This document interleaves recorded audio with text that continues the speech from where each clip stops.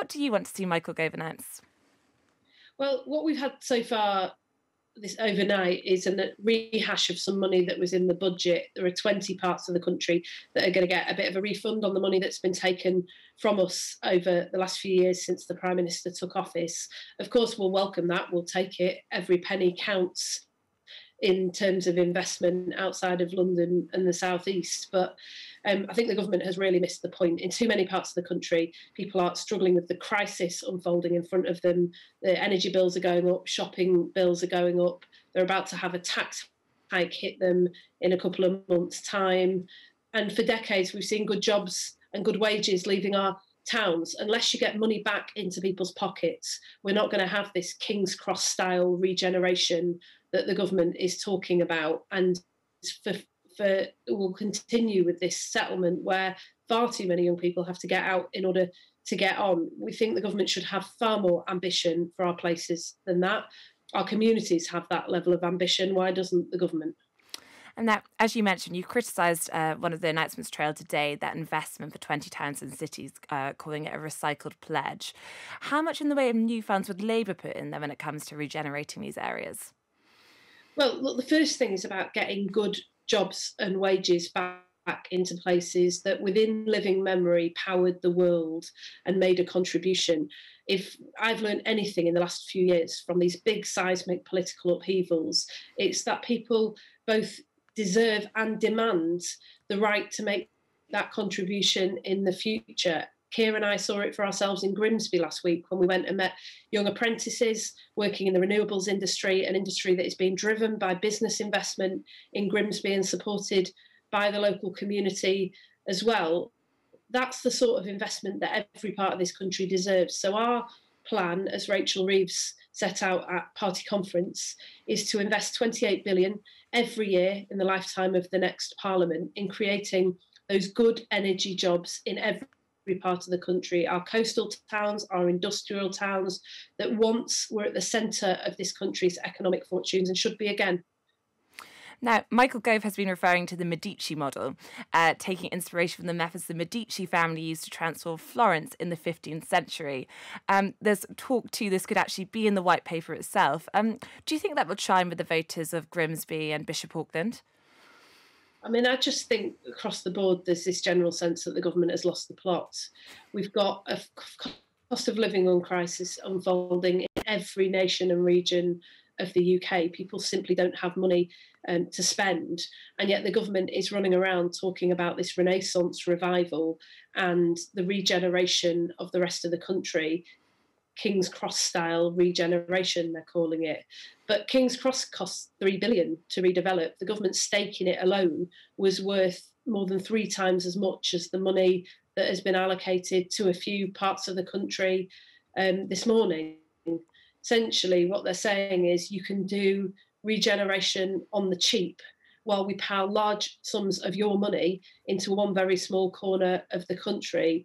That's not just missing the point, actually, that's downright insulting to people who have a contribution to make, who have huge ambition for their communities, but are watching their town centres fall apart and their young people have to get out in order to get on.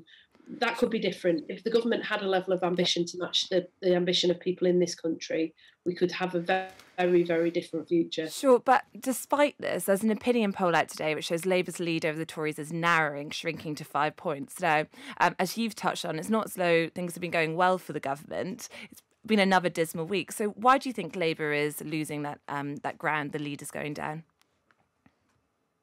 Well, I remember being on this show a few months ago and being berated for being behind in the polls.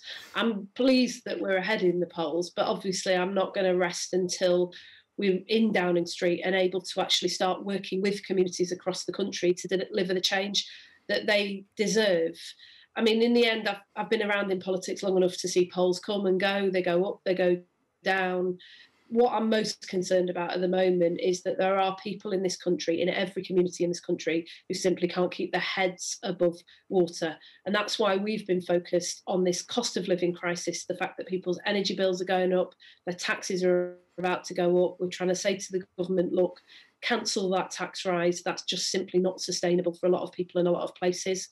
And you can't level up this country if you're taking money out of the pockets of working people that would otherwise be spent in the local community. We need strong foundations, we need strong local economies, strong local businesses, and that means backing the people who build Britain. Now, on the issue of parties, that's something that Labour have sought to damage the government with in terms of attack lines. Next week, maybe this week coming, maybe the week we finally get the Seagrave report, but we are expecting large parts to be redacted after the Met Police intervened.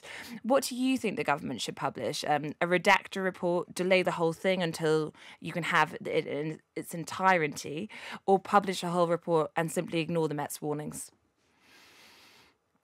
I think the Prime Minister should end this circus and just be honest about what he knew. I don't need a criminal investigation to tell me whether I was at a party or not. He could just come clean, tell us what was going on his watch, and he could tell us what his involvement was with it as well. And then it'll be for Tory MPs to decide whether they can support that. And ultimately, it'll be for him and the Conservative Party to face the electorate at the dispatch box. If he won't do that, and it looks increasingly likely that he won't, then our view is get on with it, publish the Sue Gray report in full.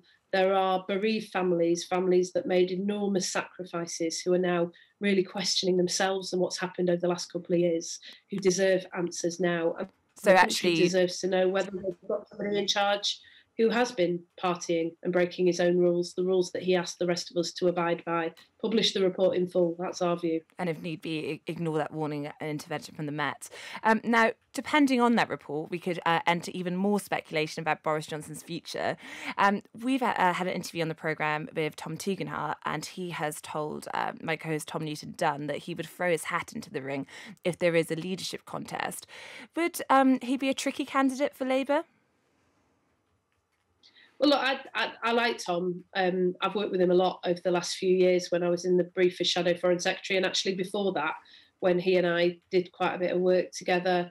He's somebody who has, he's come out in typically straight fashion and said that he will stand. I think it reflects a level of disquiet in the Conservative Party about the Prime Minister, because he's generally fairly loyal. He has an independent streak, but he's fairly loyal. And the fact that he's speaking out about potentially replacing the Prime Minister reflects the fact that I think a lot of Tory MPs are struggling with what is going on.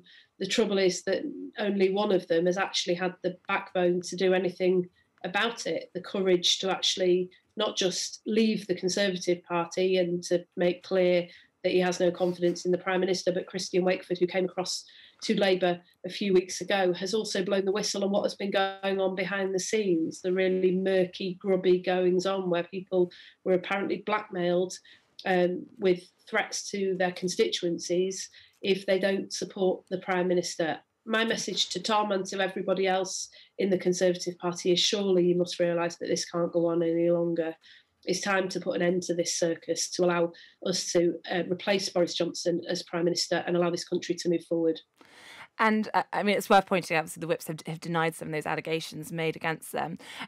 You've had some warm words about Tom Tugendhat. I just wondered briefly, what about Rishi Sunak? He's often seen as the front runner. Would he be a formidable opponent? Do you have any admiration for the Chancellor? He's been distancing himself from the Prime Minister to a degree. Well, look, when I speak to Metro mayors and Labour council leaders across the country, the one place where they've had real trouble getting any traction whatsoever with the government's supposedly flagship agenda, the levelling up agenda, that big promise that was made to people across this country just a few years ago, is the Treasury. The Treasury appears to have ruled out any new money whatsoever. We've got this recycled pledge. We're being given a third of what London was given. This situation where London and the South East are treated as the economic powerhouse and the rest of the country has to go begging for crumbs from the table, seems to me that Rishi Sunak is absolutely at the centre of that. The prospects of him becoming Prime Minister do not bode well for many people in the nations and regions of the United Kingdom. I think that would be, whether that be good news for Labour or not, judge for yourself. But what I'm most interested in is, I think that would be extremely bad news for people in this country. So more support for Tom Tugendhat from Labour today than Rishi Sunak. Thank you very much for joining us today, Lisa Nandy. Thanks very much.